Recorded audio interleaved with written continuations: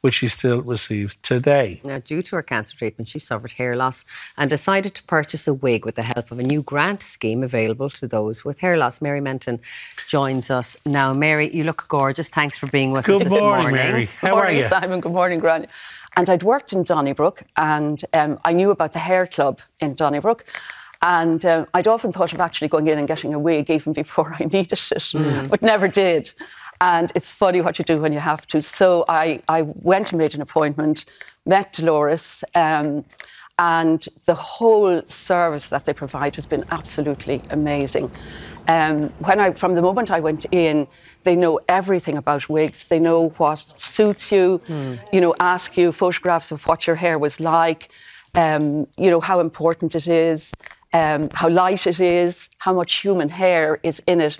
These are all of the aspects that they go through in great detail. And things that you wouldn't have known anything about. So absolutely. You need to be, much like your treatment, you need to be walked through the process and told what your options are. Yeah, absolutely. And you wouldn't realise that there's so much to it. And the main thing was that the whole experience there was so welcoming. It was relaxing, it was kind, and it was expert.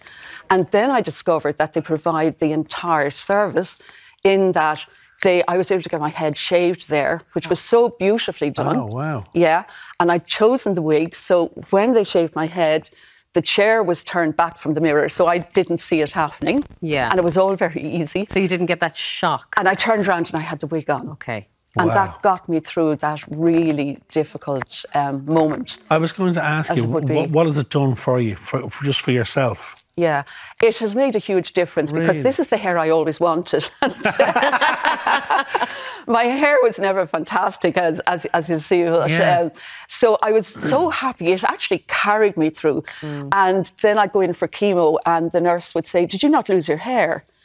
And I said, "Yeah, I did." Wow. And even up close, some of the oncology nurses couldn't tell it was a wig. So that's amazing. That was fantastic. There is a grant as well to do with this, Mary, isn't there, towards the cost of wigs for people who go through hair loss? That's the important thing, because again, the hair club did that for me.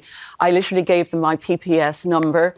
Dolores filled out the forms. I got a note from my GP, and the grant, which is a maximum of 500 per year. Which is fantastic, was through in about 2 weeks. So the Department of Social Welfare were amazing in that it all just worked so easily and it was all handled on my behalf.